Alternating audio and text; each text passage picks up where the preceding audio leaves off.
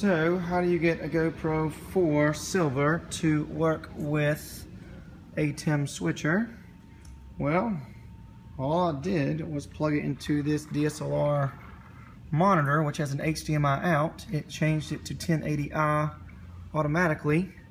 Then the HDMI is going into the back of the switcher, and it is showing perfectly in 1080. And I think it's set at 60 frames a second. I probably could change it and it may still work. I have not tried that yet. So if you want to see the back here, just going to the back of our little Atem that we're in HDMI 2. This is a little monitor that is going in. This is mainly used for DSLRs.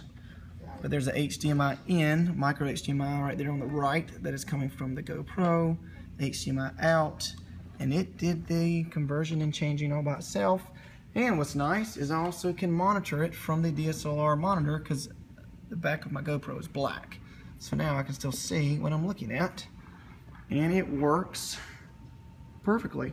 The name of that monitor, I know my setup is crazy, is, there's a box right here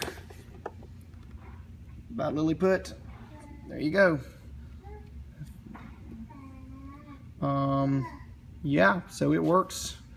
And I also have a Dr. HDMI by HD Fury coming in, and I just wanted to try this first, and it works. So I'll try the Dr. HDMI as well. But if you have an Atem Switcher by Blackmagic, one of these things costs about $100 for this monitor.